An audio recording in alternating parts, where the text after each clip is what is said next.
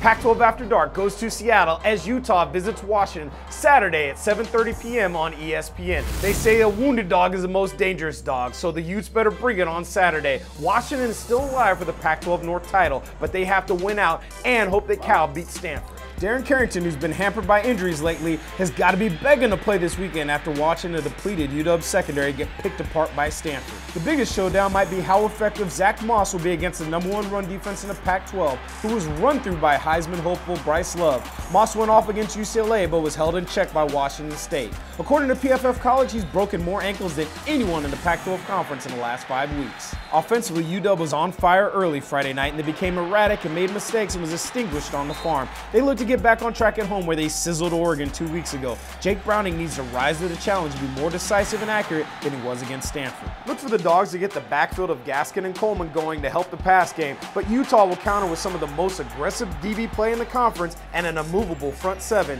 who will look to pressure. Either way, watch the Huskies and the Utes go at it Saturday at 7:30 p.m. on ESPN. And be sure to get your tickets for the Pac-12 championship game in Levi's Stadium at pac-12.com/tickets.